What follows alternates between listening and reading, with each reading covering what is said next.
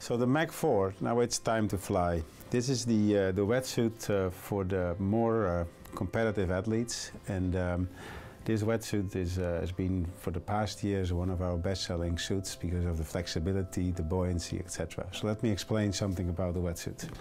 It's a very unique wetsuit. It's also it's a 44-cell rubber neoprene, which has a lot of air cells, so the buoyancy is even greater. The coating on the wetsuit is a glide skin, and the glide skin makes the suit very smooth, and there's hardly or actually zero water friction in the water, which makes you glide, that's why the S is from smooth. The wetsuit is made for fast and longer swims. So what do? First of all, the color. The color is more a V-shaped color. It has a double layer. It's 1 millimeter outside, 1 millimeter on the inside, so a 2 mil. The glide skin sticks to the skin and actually prevents you from letting water in. Then the most important part of the wetsuit is the shoulder area. This wetsuit is super flexible. So why? First of all, the arms, the upper shoulder and the armpit is 1.5 millimeters, so really thin. On the inside, where is actually the secret of the suit, is a pre-stretched four-way stretch nylon. This actually is a nylon which has been stretched even more to give you the extra flexibility. And even you can see it, this is quite a large area to stretch, so there's really no restriction at all. This feels like you don't have a wetsuit on your body.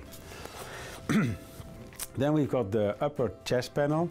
This upper chest panel is a little bit larger than in other suits. Why? Because the recovery phase is a very important part of the suit.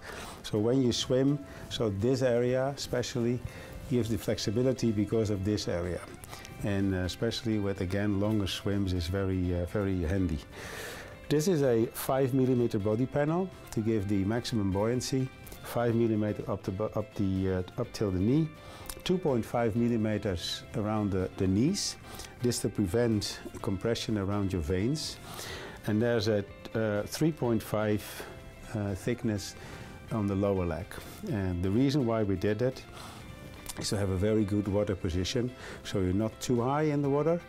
And the aqua grip panels, as well on the legs as on the arms, gives you really a good push in the water. The aqua grip panels on the Mach4 are different than on the Mach3 wetsuit.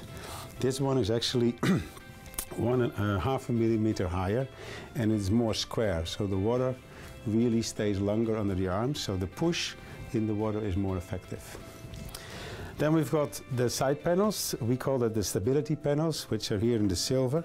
These panels are almost a secret for a great water position. So it actually pushes you up in the water in a good way from the middle and not from below. So it gives you a good water position and makes you swim easier. Then we've got the back of the wetsuit.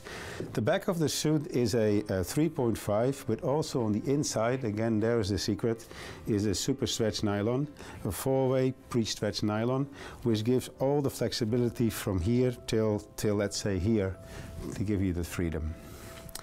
Then we've got the closure, the zipper closure. This is a soft part, Velcro.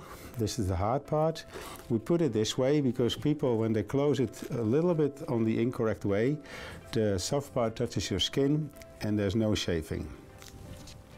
Then we've got the zipper. The zipper of the women's suit, is 5 centimeters longer than the men's suits. The reason why we did it, because women has wider hips and it's easier for them to get in and out of the wetsuit. Then we've got the sizing. The sizing of the wetsuit is actually on the female sizes has the F from female. So last but not least, again we have here the glide skin coating on the wetsuit, and this makes actually the wetsuit get off your body even faster. In combination with the only 1.5 millimeter, is very easy to take off. So maybe you can show how easy you can take it off.